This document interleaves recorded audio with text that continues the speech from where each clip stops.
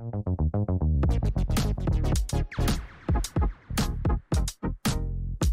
one of the things we had to do with our spare tire location is to get it integrated with the bike box. This is a huge amount of volume. I think it's 30 inches by the width of the truck, which is around, I should just measure it, so I'm guessing. The thing is, we can fit 4 full suspension e-bikes in here. So we take the front tires off and then just alternate directions on the bike frames in here, and they kind of hang from the top. We'll do more detail when the bikes are in there. Right now it's empty, but I just wanted to point out that there's a big volume that's been subtracted from the bike box so that the spare tire can rotate up into it. Okay, so this is the bike box. This was a huge project that came together at the very end. We were running short on time on our build, and I wasn't even sure we would have enough calendar time to get the whole thing designed and fabricated to bring the bikes, but we made it, and we got in a few bike rides and enjoyed it, so we're glad we brought them.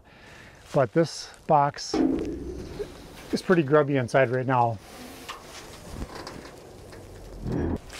Okay, so this thing is enormous. I'm over 6 feet tall, so you can see how big this is. You can easily climb up here and sit in here. It's super strong.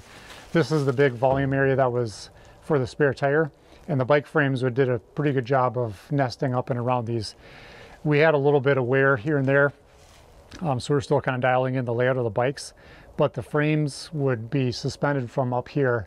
Again, a lot of this stuff is going to get improved. This was pretty last minute, but those little hook systems worked enough to get the bikes in there. And then we put pieces of blanket and yoga mat, whatever we had between the frames to keep them from getting damaged. But again, fitting 4 full suspension e-bikes in here and helmets and other miscellaneous things was really nice. It was, if you look at it, it may not even be obvious that you can fit 4 bikes in there, and it's lockable and it keeps the dust out. So it was really a good solution to put expensive bikes in there. So this is all 1/8 inch aluminum and has the same geometry as the storage boxes for the ceiling. And then there's a piano hinge up along the top, and then these gas springs for lifting it up. I found a really cool website for designing the layout of these. I've done it manually before, and it's kind of a big pain in the butt because you have to worry about so many geometric factors when you lay these out, because you need to have the vectors just right. These I wanted to make strong enough so that if we were getting bikes out and it was windy, I didn't want this getting blown down and hitting somebody in the head. Another thing I attempted to do with this is, since this is up fairly high, you can't lift a bike, especially an e-bike, from this height. We would take the batteries out, I should say that, and put those in a storage box. We could charge them, and it would take the weight of the batteries and at least move that up forward on the chassis instead of being back here. So we just ended up using the little extension ladder and putting it up to here. And then with 2 people, it really wasn't too big of a deal to take the bikes out. My original plan was to lower the spare tire down, and then this little bump out here actually has in it heavy duty aluminum slides, kind of like the front porch, so that the winch could then be used to lower this down about 20 inches. So all of the hardware is in here, but we ran out of time to have that tested out and functional. So I just kind of welded a bracket in there and locked it in place right now. And I think we'll just leave it there because I like to overdo things, and that was just too much.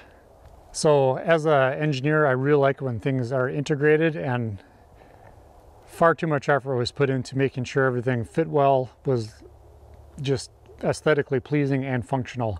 So a lot of time in our build went towards that, and that was just computer time kind of at the beginning of this year when I was designing everything. So one of the things I wanted to do is not have big fuel fill and water fill and things in the box wall, which I don't really like the look of it, and it's also accessible. This is where we put our shore power. So this is a 50 amp, which is overkill, and we could probably change this to a 30 amp now that we have some experience. We never plugged in at all on our trip. We had enough solar and enough from the DC to DC charger, but this is in the bumper. So the power cord for this goes through the square tube in the back, the 5x5 square tube, then turns the corner, goes down the rail, comes out into that front storage box, and then goes up into the electronics cabinet. But I just like how this was integrated back here. This square fits with all of this, and you hardly even notice that it's there. And then on the opposite side, this is the city water fill. And again, I just thought that was a nice spot to put it where it's not on the wall of the box is part of the frame. So that water line goes through the frame and then up into the utility area. Storage box is on the opposite side, same size, pretty similar function. The fender flare also has the drawer slides on it. I didn't get a chance to put the release pin in there, so it's just bolted in right now. But this can get pulled out, and I figured it would be a nice workbench if I had to repair something or work surface for cutting up fish or things like that. So anyway, that's on that side as well. This storage box and what's in it really drove a lot of the design and sizing of these.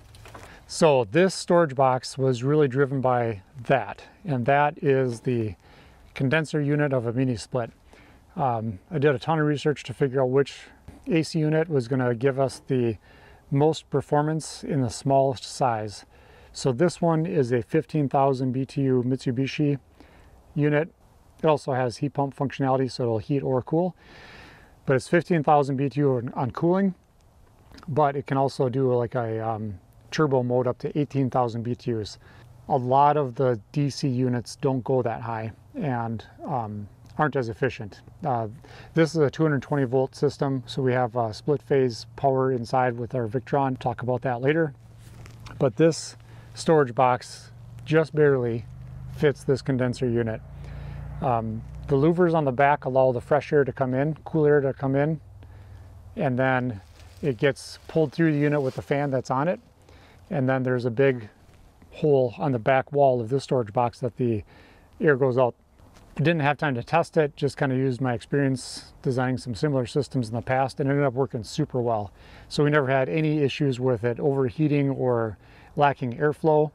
The fans on these are so quiet, you can hardly even hear that it's on. You almost have to put your hand back there to feel the air blowing to confirm if you're outside just walking around. Yeah, this box is built from the top down, so this top, and this is true for all the storage boxes, the top piece right here is the first piece that gets assembled to the underside of the box, and then this portion is bolted to it, and then the back wall is put on.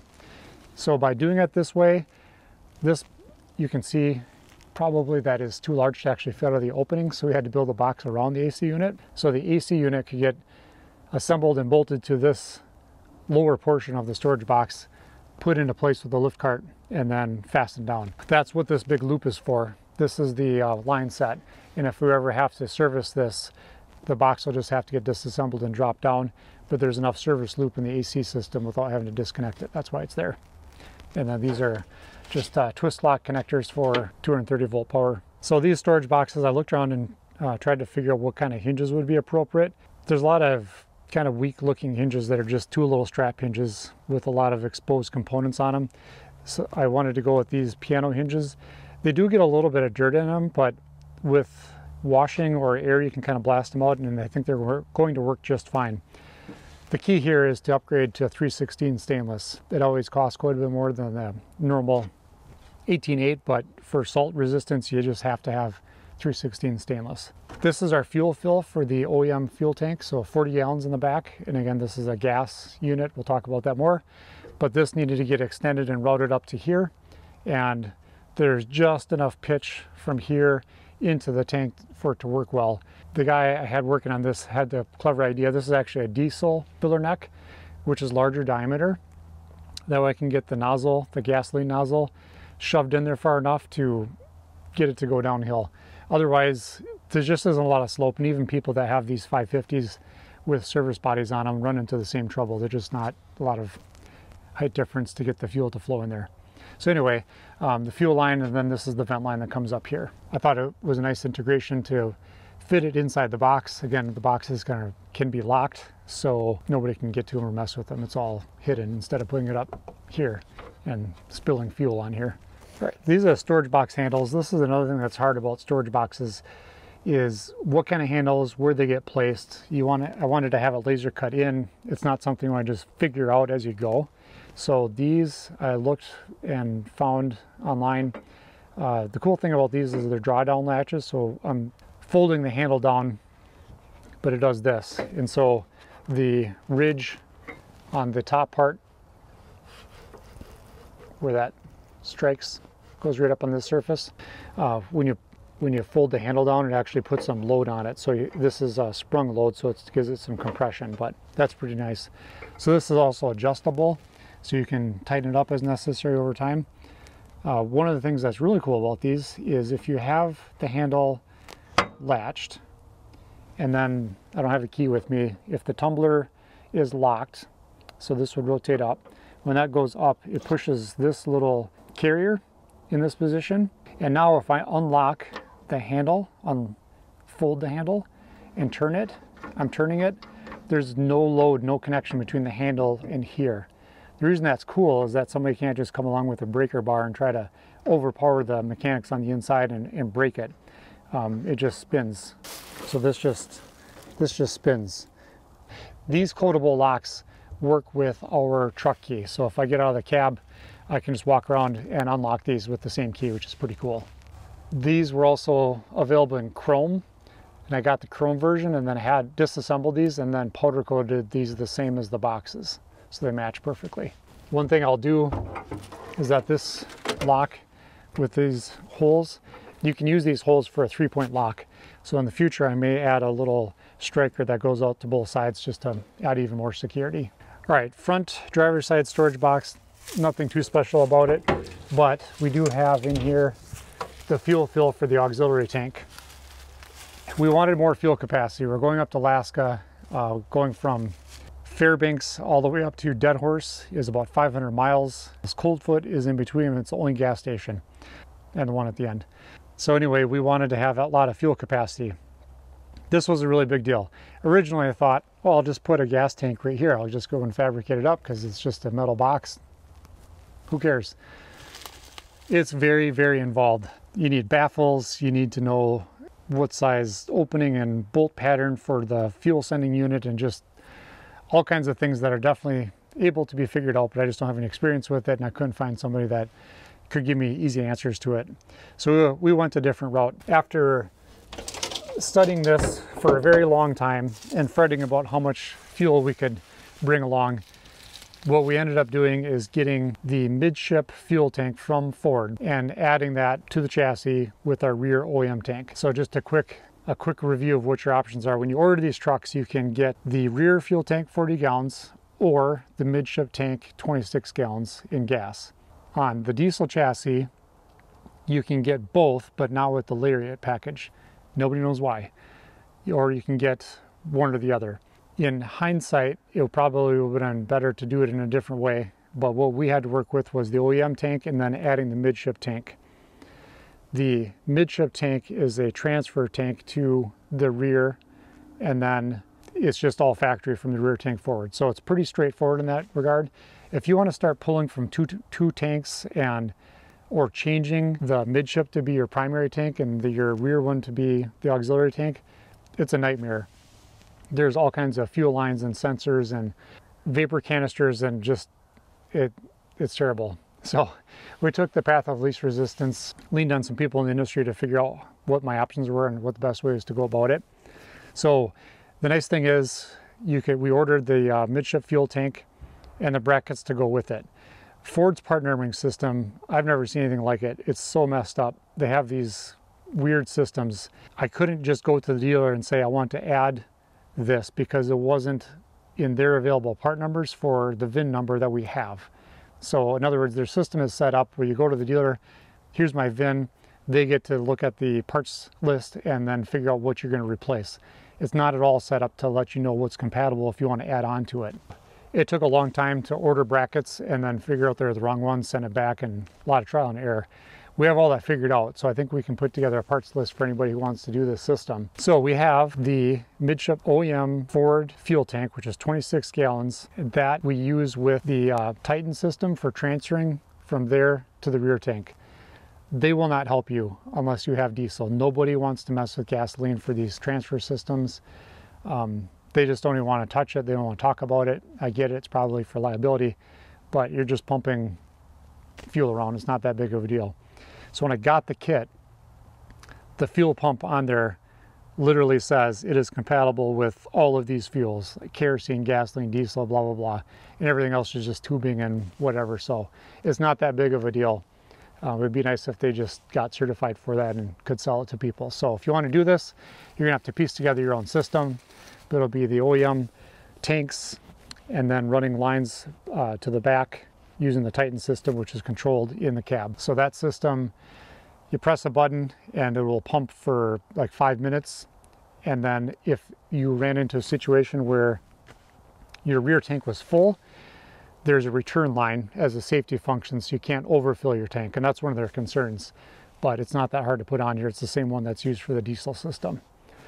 So just a lot going on with the fuel system. It was a huge undertaking. I thought it was not going to be that big of a deal, but man, it was a nightmare to get that to all happen and work. But the great thing is we'd normally just fill up the rear tank if we were going on a long stretch in remote areas. I'd fill this one up, and then we had almost 500 miles of range. So worked out really well.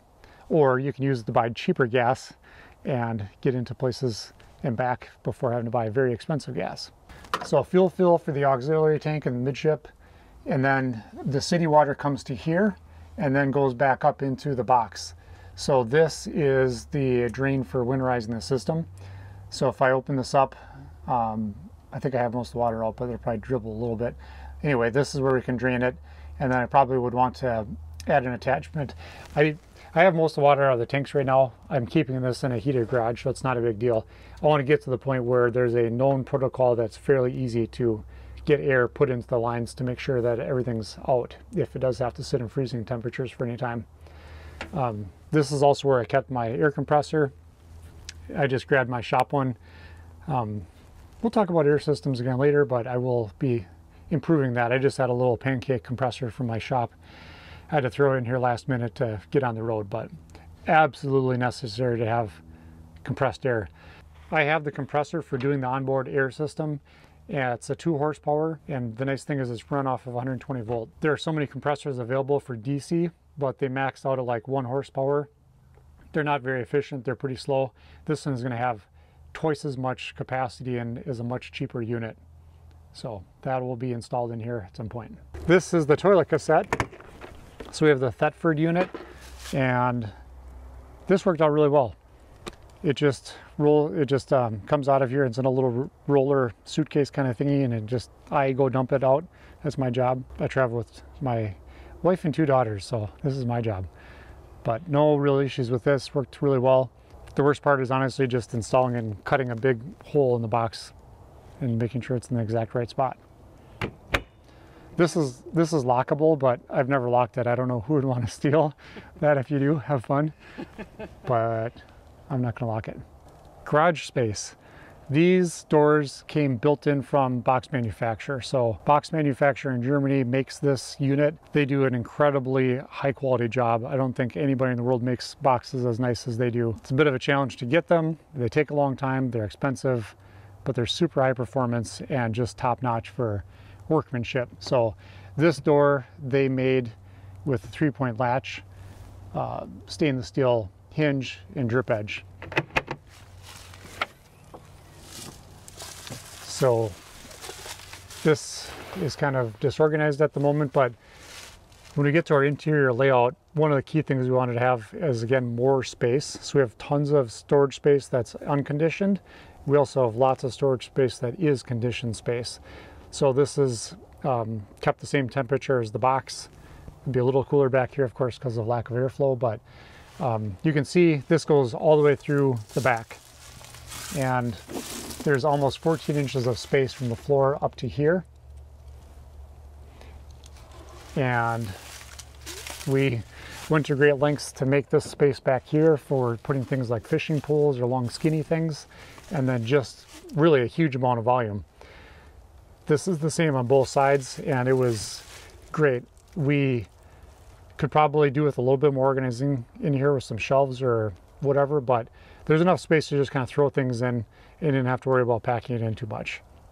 So on our trip to Alaska, we thought we were going to do some side trips with camping involved, but we never got to that.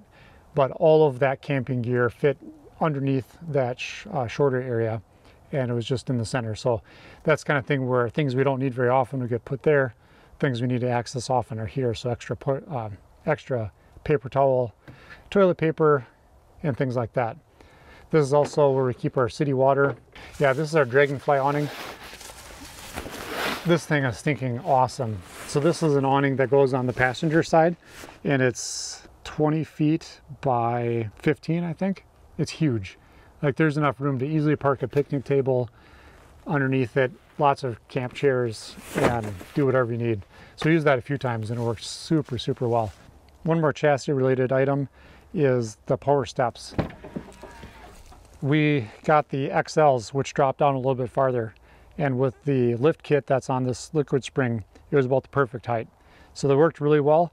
The only thing that we noticed over time is that if the truck was kind of sleeping for a while, and then you went to open up the doors, right now they come open pretty quickly like that. But there are times where you would open the door and you would step in, and it took a bit for the system to put the doors down and hit you right in the kneecap. So that wasn't very cool, but we got used to that.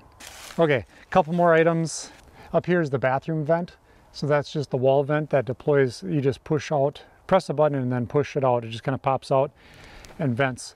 We have the whole top of the roof, the flat portion is covered with solar panels, and didn't want to have any more penetrations up in the roof. So that's why we ended up with that unit. Worked out pretty well. It's a little noisy. I just like things to be really quiet. I might improve it with a different fan later on, we'll see. So the Dragonfly tarp that I mentioned is installed in that extrusion. There's an aluminum extrusion, that black track, just below the top corner profile. So we start on the front, and it has a bit of a plastic rope sewn into one edge. That just travels along the whole thing.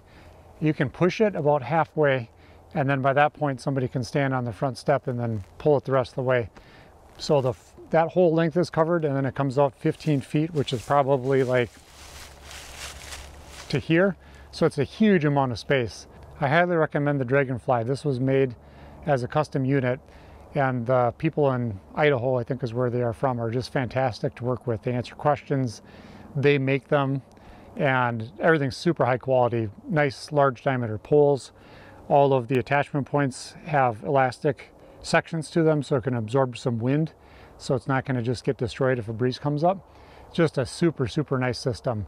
Drained water really well, so there was 3 poles, one in the middle here and then 2 on the sides, so we could just have this ridge be the main height, the highest point, and would drain nicely to the ends. And then the ends are such that you can lower one down fairly close to the ground, so if you have a wind coming from the side, it'll block that out. So we had some cool rainy days in Alaska, and it was very nice to have that.